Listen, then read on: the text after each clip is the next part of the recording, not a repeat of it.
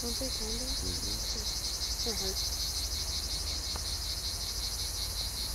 I'm excited to see more of these. We've seen 2 of the 3 legs/fingers, right? We can't see the third one. What's up? How you doing? Here we are. The mountain behind me is Vermio, and it's my favorite mountain of all time. My favorite mountain. I came here first time in '71, and I was just, I don't know, it's one of those, like a magical place for me. It captured me, and it's never let go. Never let go. So '71, I was really young and wanted to go up there, and everybody's like, up there you can't go, it's too far. Came back again in '74, got the same response. They made it sound like, you know, you were going halfway to the moon.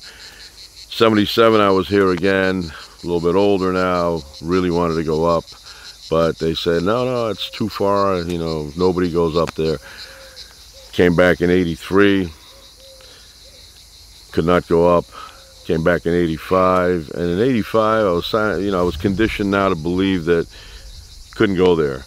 You know, I was like the elephant, the baby elephant with the string attached to its leg, and then, you know, the string's attached to some spike in the ground, and it tries and tries and it can't pull it, you know, break it.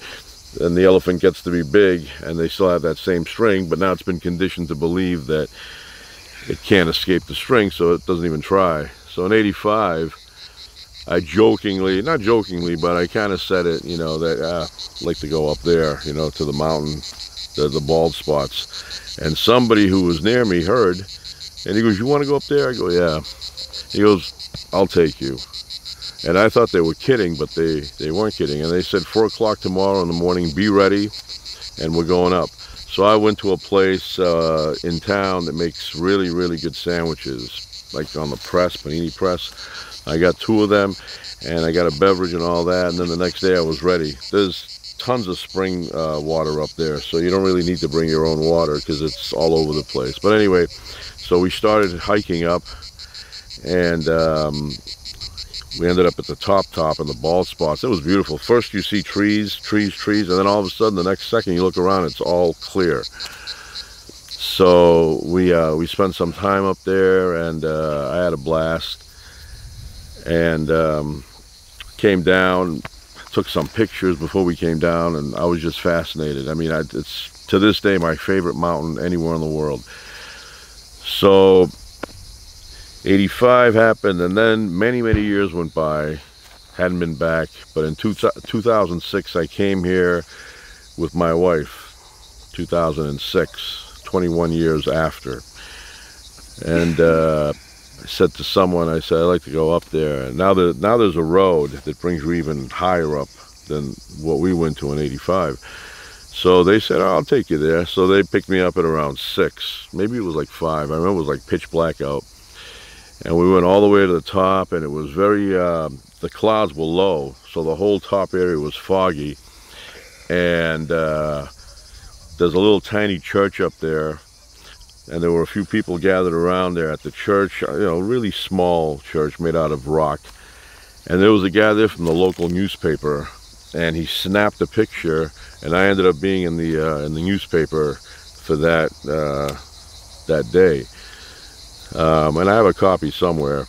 But and then we walked from the first bald spot all the way over to the third one, and it's all limestone up there, but like I said, for me, looks like dirt. It's a magical place. It's always captured my imagination, and even today when I'm standing here, I'm thinking of being up there. So, you know, and the year right now, in case this is seen time for a certain amount of time has passed when this is seen, is 2023, and it's July. So, and we're in a nice area here. It's all like, farmland. It's all hidden away, and it's like hidden away. Quiet. There's peach trees, and there's a walnut tree. And I have a funny story about a walnut tree I'm going to mention real quickly. So when I was here in '83, We went down to a place where my grandfather wanted to get some grapes and stuff. So I found a walnut tree there, and I grabbed the walnuts. And you know, anybody knows anything about walnuts, when you peel the skin, there's a dye, there's a liquid in there, and it stains your fingers. And the more you touch it, the darker the stain becomes. So the day before I was flying away back home, I decided that I was gonna, you know, mess around with the walnuts, and I made both hands look like, you know, I painted them brown, like dark brown. Or you went to change the oil. Yeah, or I was working in a mechanic shop and my hands were all greased up. So my grandfather's looking at me, he goes, "That's not gonna come off." I go, "I know, I don't care." But I didn't care then, but the next day I was flying, you know, on TWA, and yeah, and my hands were like ridiculous. I mean, it looked like I hadn't washed them for a couple of months. So anytime an air maid would come to me and say, "Would you like something to drink?" the first thing that they would look at, they'd make eye contact with my hands, and they'd look and be like, "What's going on?" As a matter of fact, when I was here the night before I left, some of the kids I was hanging around with back then, they were like, "Hey, you don't wash your hands?" I'm like, walnut dye. So it took, I don't know, it took about 10 days before they totally cleared up, you know. But yeah, it starts off with a light yellow, you know. And then it gets like yeah, a brown. and then it gets darker and darker. And I did layer after layer after layer. I mean, I would let it dry, and then I'd add another layer. And that'd be like, if you don't have anything to draw with, peel it off a bit, but try your best not to get it on your hand, and then just like color with it. You can, yeah, if you squeeze the skin of that, you can collect a good amount. You can probably use it as a, you know, painting dye. Yeah, like you had a paintbrush and just. Right. So that's what happened, and I had to fly on that plane looking like that, and my hands were the center of attention. Everybody who passed by would glance down at my hands, as if the word went around. They said, "That guy up there sitting on that, check out his hands." They look like I painted them, you know, with you know, some dark brown paint. But yeah, there's a walnut tree over here, and I was just showing my daughter Amanda what that tree looks like, and the dye inside the skin. Now I know why they look brown after. Yes. Like production. So anyway, it's pretty hot. I mean, I can feel the sun. It's pretty hot here. So I'm gonna go back, get a beverage, and see what happens after that. And it's just very beautiful. It's very beautiful.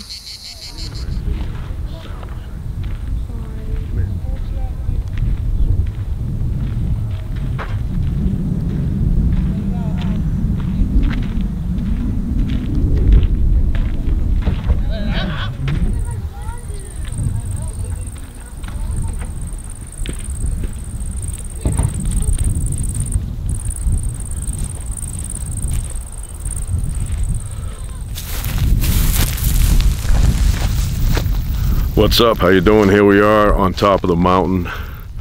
Beautiful up here. And when you breathe in, you smell oregano. It smells like, I don't know, some oregano up here. Very refreshing.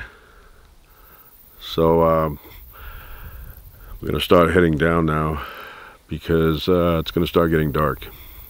I know it doesn't look like it, but it will. What's up? How you doing? Here we are. We're in Greece right now, and that right there is my favorite mountain of all time. Love that mountain. It's magical to me. So I'm enjoying it.